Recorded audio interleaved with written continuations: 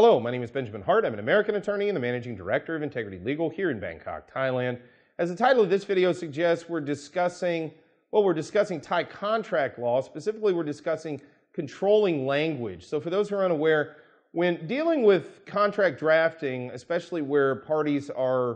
have two different mother tongues, or they may have no understanding of the other party's language, there ends up being a clause we sometimes refer to as the controlling language clause, where it's stated in a contract, okay, for purposes of this contract, English or French or Portuguese will be the language that will control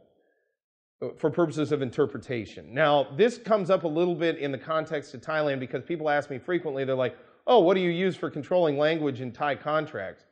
My response, well, not really my response, but the response of the firm, because the Thai attorneys often draft contracts here in Thailand. I don't really do a ton of contract drafting myself, but the response of the firm, and kind of mine as well, is look, at the end of the day, the controlling language of a Thai contract, especially one that's going to be adjudicated through the Thai courts, the controlling language of that is going to be Thai, effectively. Even if it says something otherwise, look, if you're dealing with the Thai court system, the courts are going to end up wanting to see whatever documentation it is translated over into Thai for their better ability to interpret. So as a practical matter, if you're trying to sort of gain some advantage in drafting your contract so as to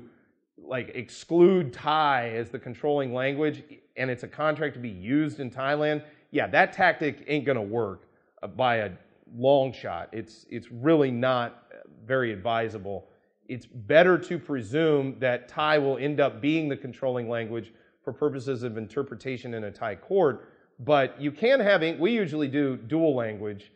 Thai and English operating simultaneously within the agreement, with the understanding that at the end of the day, if it goes into a Thai court, again, that Thai language is going to be more compelling to the court likely than the English language component. So the thing to take away from this video, if you're trying to sort of game people by writing contracts and then having a controlling language clause that stipulates something other than Thai, it's probably not going to be a great tactic here in the Kingdom of Thailand.